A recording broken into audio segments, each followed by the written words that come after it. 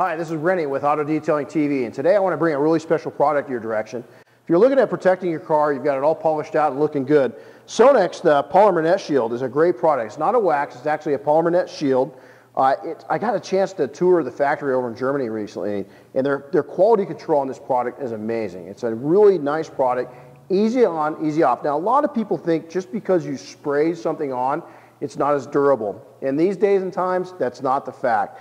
This product, in a real-world environment, I've had it on my wife's GMC Denali for 4 months. Now, we live in the mountains of Southern California. It gets hot, it gets cold, lots of tree sap, and we go up and down that mountain quite a bit.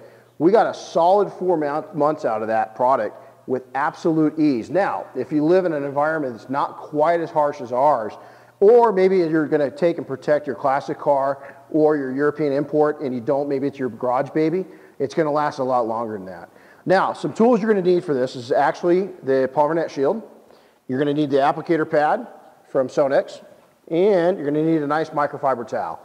You want it in the garage or in the shade. Doing it in the open sun is a no-no. If you find yourself, you live in an apartment or you have no other choice, you're going to shrink down your sizes and just go a little smaller. Now, what I like to do is I like to start out in the middle of the hood and work my way back this direction. That way I'm not putting my arm over it or anything like that. For today, just for demonstration purposes, a lot of people think about, oh, I want to spray the car down directly. What I like to do is I'm going to take and shake it up. It's a nice clean pad. Make sure it's clean. I just took it out of the box. And I'm just going to take and spray a light level over the whole pad, okay? And I take my fingertips, clean fingertips, and just work it kind of into the pad just a little bit, okay? So I got it nice and even. Now what I'll do is I'm going to take and make an X across it. You can see the foam on there. And I'm just going to bring it onto the surface, and I'm just going to rub it in nice and gentle. And I'm just going to go nice, even strokes. Okay, if you hear a little bit of drag, what that means is you want to put a little more on, okay? So I want to hear no drag, nice and smooth onto that. And I'm just going to come down into the next area. Now you can see the sponge is really, you can see it's nice and smooth. You can hear it, there's no drag. And I'm just going to wait for a second. There's little beads across here, okay? That's because this is my daughter's car, and Dad takes good care of it. Notice I said Dad, not daughter, hint, hint.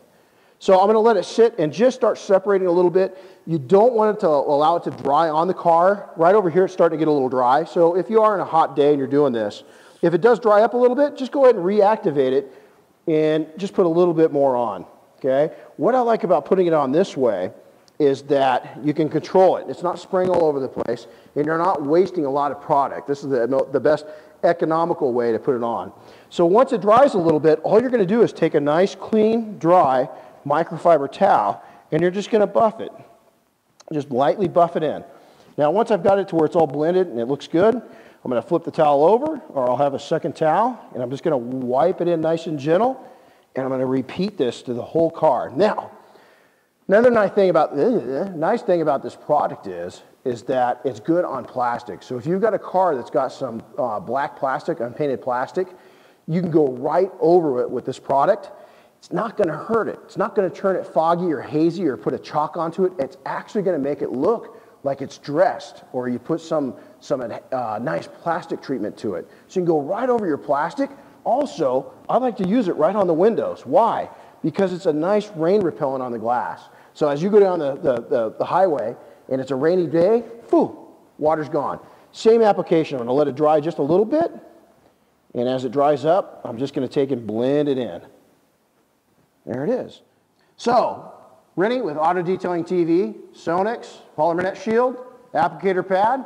So long, everybody.